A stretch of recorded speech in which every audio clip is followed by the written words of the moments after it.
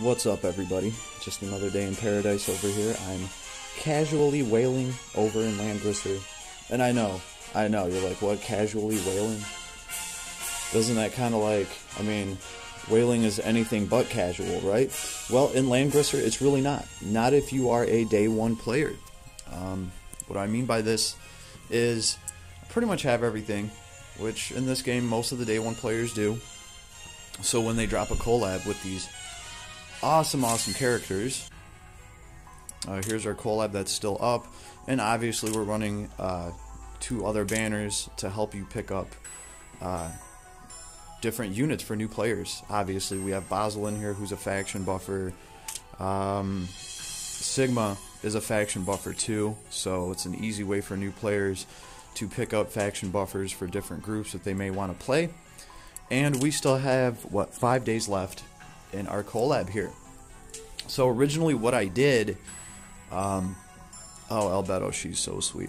So originally what I did is I think I put like, like $50 into this collab, and I pulled one of each character.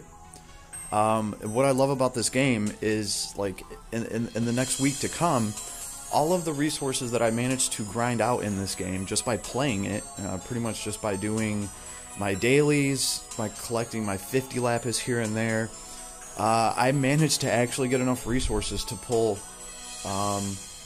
like 3 or 4 dupes at this point. It's been absolutely ridiculous. I just pulled another dupe of Albedo. So we can very easily find these characters and count the shards of them that I have to give you a good idea. A good idea of how many of these characters I've pulled. I think I've pulled at least 3 Albedos. And this girl. I've pulled at least 2 of her. Right, because I've also been grinding them out in the Bond Realm. So it's looking pretty awesome over here in langrisser, I think. I mean, when I can pull copies of these units with just the resources that I've grinded out completely free to play over the past week. Granted, sure, there's been a little bit of luck involved in that, but I can do this in langrisser because I know the next banner that's going to have a new character that I'm really going to want is probably like a month or 2 away. So casual whaling kind of becomes a thing here, right? You know how much time you have until a new character comes out, and if there's a badass banner up with characters that you absolutely enjoy, which I absolutely do enjoy these characters, they're awesome. You know, you can use the resources that you're grinding out for that week and you can throw them right back into that banner, and you can pull a dupe of some of these heroes, right? Let's see, if we look at Albedo, which we're going to talk about because I've talked about Shaltir because she kind of got shafted a little bit. She's just not most people's #1 choice on this banner. Albedo is. And previously in my last recording, I was like, man, why do people want Albedo so much? We typically have the tank role covered pretty well. So for people to be this happy about a new hero, she would actually really have to bring something to the table. So I held off on really reviewing her because I figured there was just more to her, and it's a good thing I did, right? So here she is. Here's my Albedo. She's only at 7,000. I say only because that is nothing to her. We actually look at some of the higher ranked Albedos, and here is the #1 Albedo. Of course, it is Pete. Pete is a guild member in my guild, Pirate Possum, so shout out to you, Pete. The guild was actually named Powerhouse Pete for about a week or so. Just to pay homage. just to give this man the respect that he deserves, because let's look at this. This isn't Pete's first time being featured on my channel either. He also has, like, the record-breaking Angelina, one of the 2 twin sisters from Cocoonus. He has one of them decked out to #1, and it's just absolutely ridiculous. The girl is flying around with like 1,200 defense or something stupid like that. It's just beyond ridiculous. So let's see what he has going on with Albedo over here, and then we'll look at mine. We will kind of see the 2 different paths that people take. He's going with the damage reduction build here. Very solid idea. Right, very solid idea. This girl, she's going to have a ton of hit points and stats. Giving her some more damage reduction is just always a good idea. I mean, she is going to be a tank through and through. She's going to retaliate with a very nasty stat because she's using her defense as her attack. So I'm sure this Albedo retaliates with 1800 attack. Plus she gets, I'm sure, like, what, 70%, 75% more damage. Yeah. Okay, your attack gets replaced with 1.6 times defense, and you increase your damage dealt by 75%. Okay, so when she's like decked out to 6-star, like, this ability is up here with, I dare say, Ledin, right? Ledin has an ability where when he retaliates, he gets 2 attacks, right? And Ledin can crank out his attack to almost 2,000. I've seen it very easily done. So then you attack him, and he gets to retaliate twice with his 2,000 attack, and he can absolutely wreck units. But you do have to trick them into attacking you, and knowing, you know, there's ways around that. You can push Ledin away, you can block his movement so he can't actually guard for people. There's units that can switch places with other units. You can use Freak to displace units and move them around, and still kind of keep her out of danger if you play it right. So there's ways around dealing with a very nasty tank. You know, there's obviously always magic damage as well. But when you need a tank there, and you know there's a bunch of troops coming to attack you in close quarters combat, man, Ledin has just been one of the best choices all over this game. You see Ledin all over the place, and rightfully so. This is like the first character that I've actually seen that is kind of gunning for that throne. Okay, and she definitely has some advantages too. The polar opposite of Ledin, first of all, when we're talking about classes, because Ledin can be a priest class tank, which means he is going to absolutely destroy demons, like the demon class. Is it a class? Is it some class? Yeah, I would call it a class. Ledin will absolutely destroy demons because he gets a huge damage increase to that, and he's going to take less damage from them. That has just always been one of the good things about Ledin being a priest, is that it's hard to find something that's strong against that, because priests, the holy class and the demon class just kind of cancel each other out, which leaves cavalry, infantry, and lancers. They're not strong or weak to any of those, which is why it's always been a good option for Ledin to be a priest class, because then nobody is actually strong against him. He's going to be able to take that hit and kind of stay alive. Speaking of staying alive, that is one thing that this girl gets to do. She does get to come back to life with her S3. So she is the polar opposite of Ledin. She does not get to be a priest class. What this girl actually gets to do... What is that? Okay, so what this girl actually gets to do is be a demon class. And the demon class in this game, they have the most jack stats. So you're going to have some of the highest stats, and she can already convert her defense into her attack, and she can get an increase in damage, right? So that speaks for itself. And speaking of Pete's build here, pretty much he has put steel on her, so she's going to have 10% damage reduction.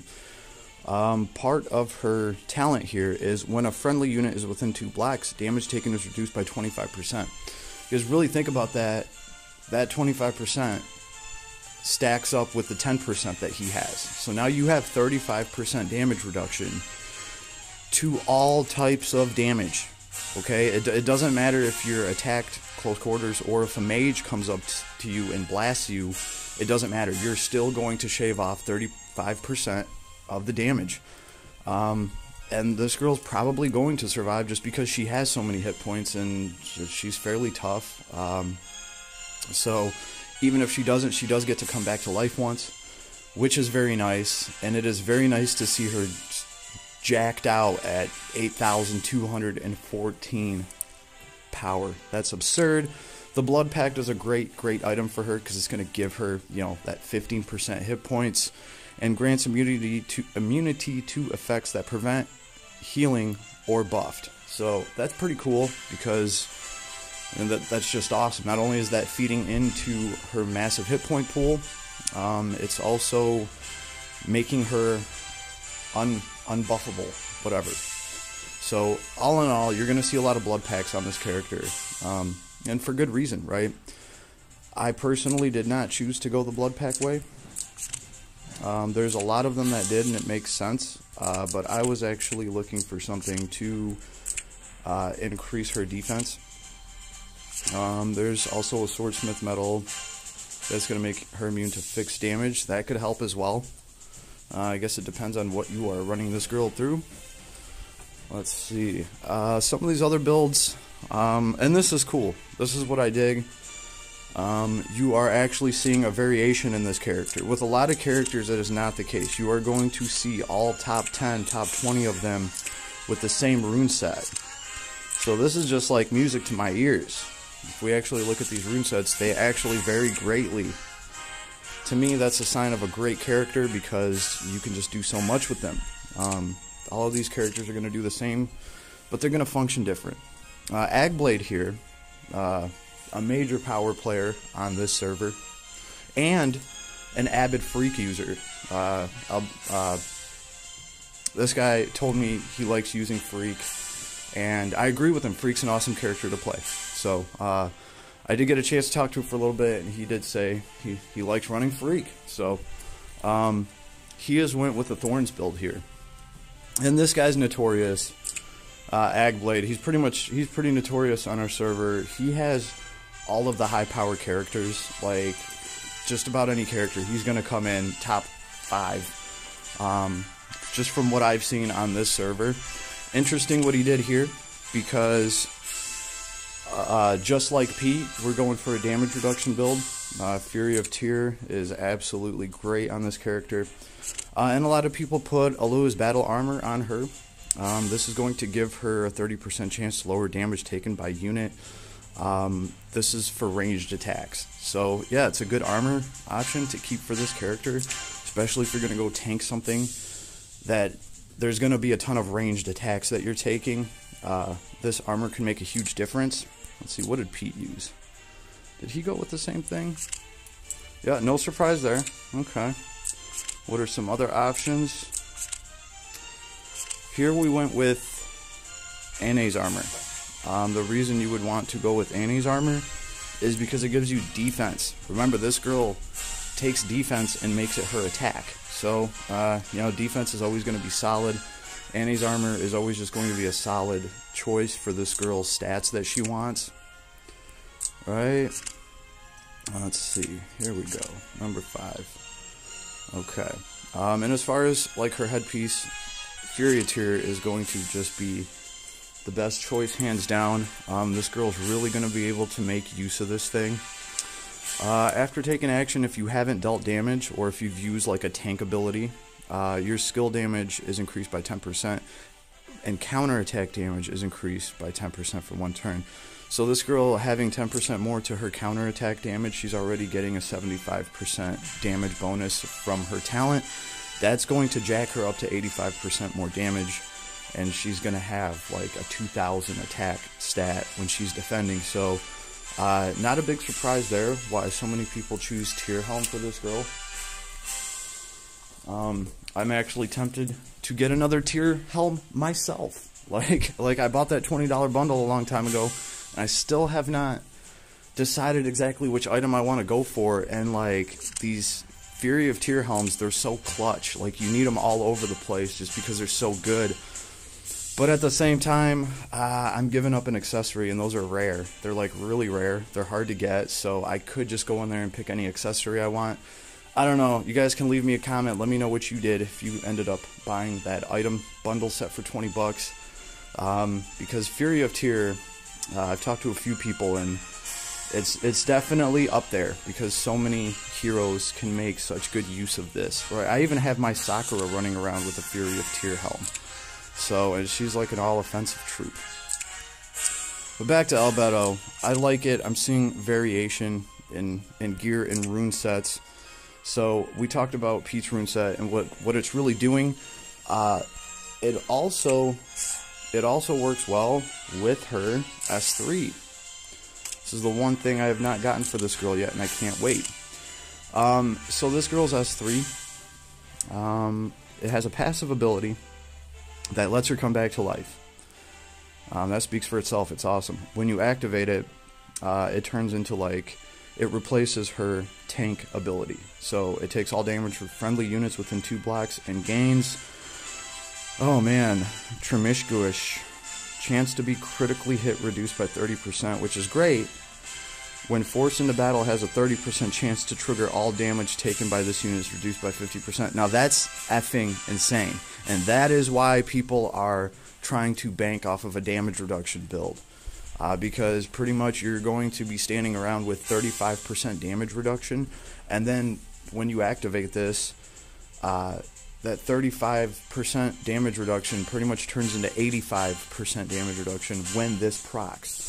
And I mean, she's a tank, so she can fend off like 20 attacks in a turn if that's how it plays out. And if this ability is up for a long time, right, and she can negate a lot of hits, she can take a lot of attacks and have a chance to have incredibly high damage reduction applied to everything that she's taking. And you can just kind of add that up with the damage reduction from the steel rune set, and this girl just becomes a nightmare to kill. Like, how are you going to kill her? This is also, hold on.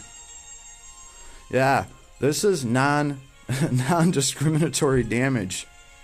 The damage reduction. Alright.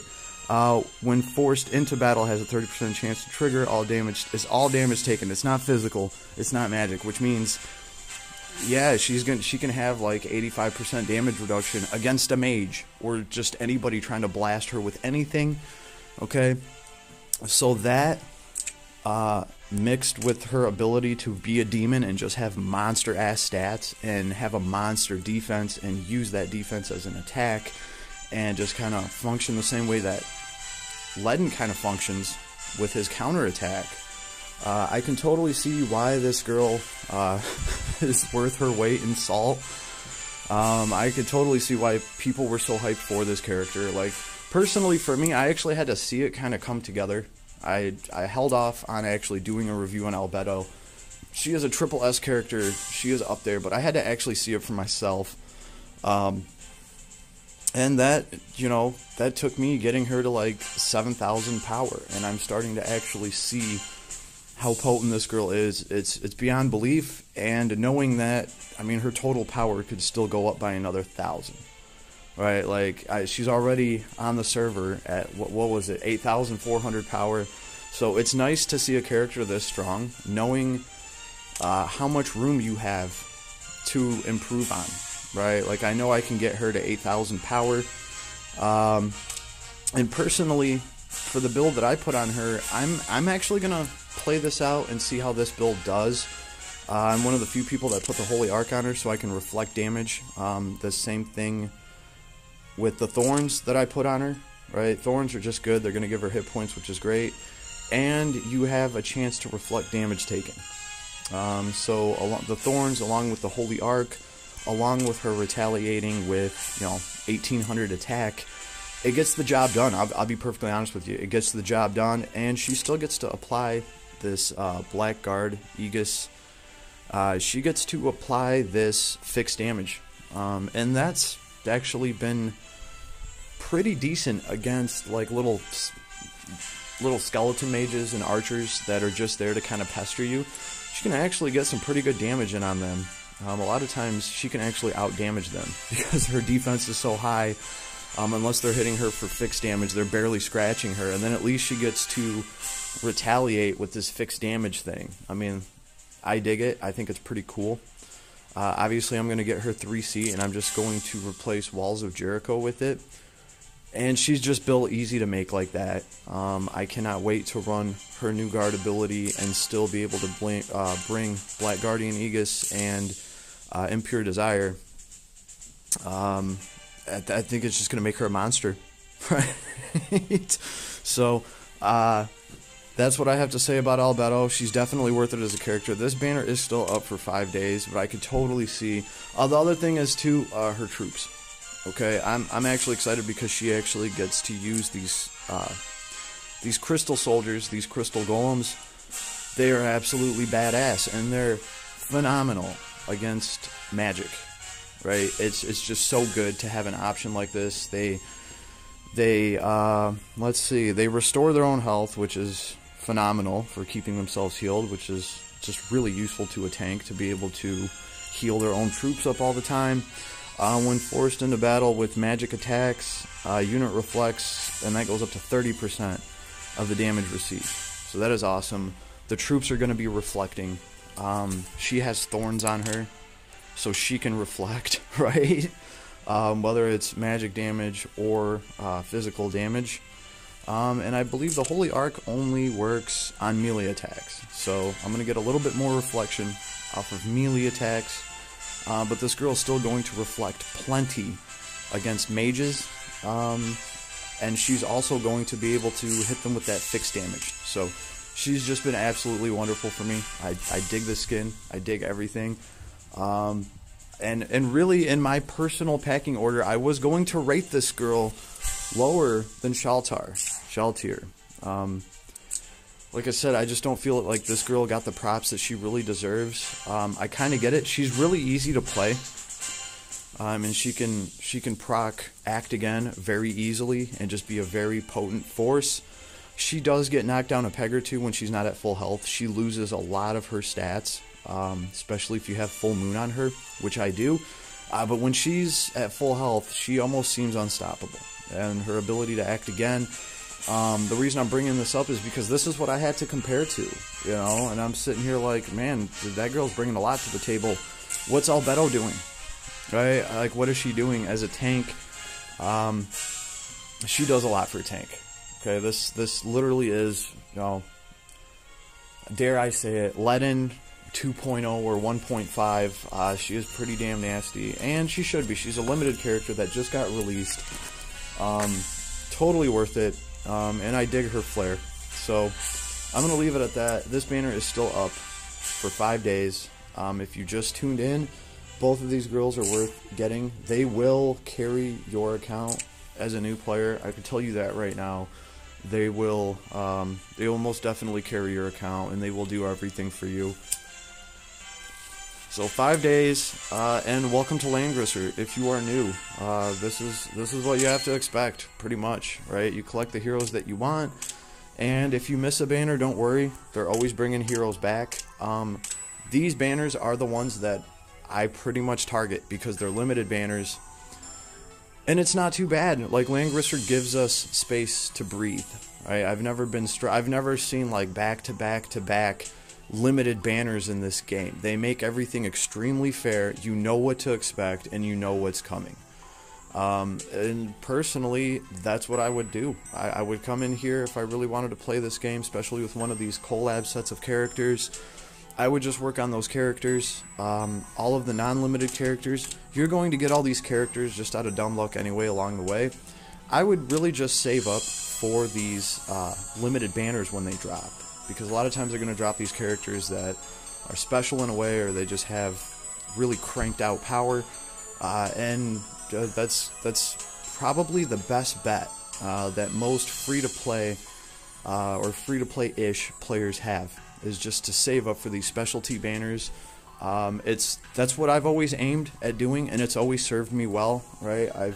I do some pulls along the way when new characters come out, but I typically hold out. Unless they're a limited character, then I'll go in on that. And luckily for us, you know, Langrisser only does that once every few months, so it gives us plenty of time to breathe. Hopefully you can even keep up on your other gotchas. But this is pretty much what I think about Albedo and why she is so cranked out and dangerous, and why she's such a good pick for anybody who's trying to roll a new account now, because this collab has brought quite a few new people to the game. So I hope these guides help. If you actually look, you go into the channel and you actually look up the Langrisser playlist, there should be plenty of old vids too that explain how troops work, how building your troops help, and just the overall gist of things of how you should proceed in, you know, powering yourself up into the langrisser meta that we currently have. A lot of that advice, it's still just as good as it was back then. So if you're new to the game, I highly encourage you check out some of the older vids I did. You might have questions about things, and those things have already been answered. So everybody have an awesome day. Peace.